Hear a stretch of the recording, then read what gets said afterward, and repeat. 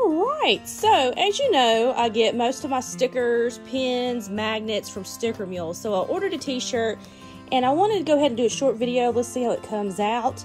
And in the YouTube description below, guys, there's a coupon that you can use. So if you like what you see, definitely check them out. So let's get into this bag. So I got into the bag with my slicers. Let's get the slice and dicing already done.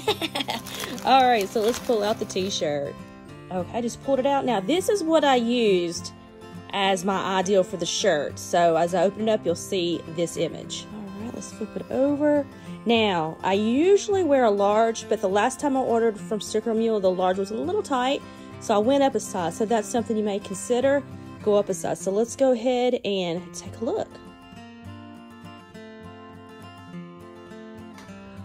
Well, it is kind of big on me, but it's better than being tight with the size large. So I'm sure it'll shrink once I wash it, but I like the way it feels. I like how the logo came out. No complaints there. I'll probably order another shirt with them.